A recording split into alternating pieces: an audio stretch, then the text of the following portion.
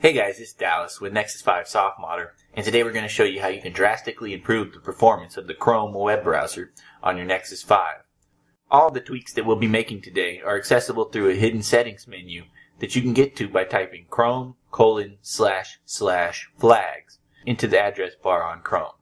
Now once you have that page pulled up, you'll notice that there are tons of settings in here, and we're only concerned with 6 of them today. So to find those settings in particular, we'll hit the menu button and tap Find in Page. First up, we'll type in Maximum Tiles and find the entry titled Maximum Tiles for Interest Area. We'll change this default value to 512. Next up, we'll do Number of Raster. And that's this one right here, which will change that default value to 4. After that, we'll search Enable SPDY,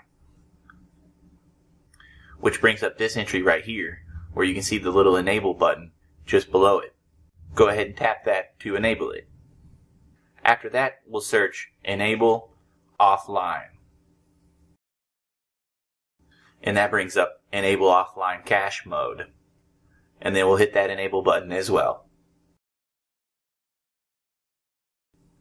Now we'll search Enable Experimental Canvas. And that's this one right here. And we'll also tap enable on that one. Now we'll search Enable Experimental WebSocket.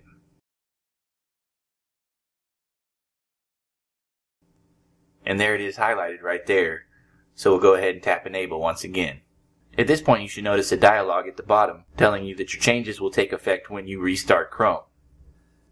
So go ahead and tap Relaunch Now. And by the time it comes back up, all of your changes will already have taken effect. At this point, it's safe to go ahead and test out all the little tweaks that we've just made. So go ahead and start browsing at a lightning fast speed. But for a full tutorial, make sure to check the link in the description just below.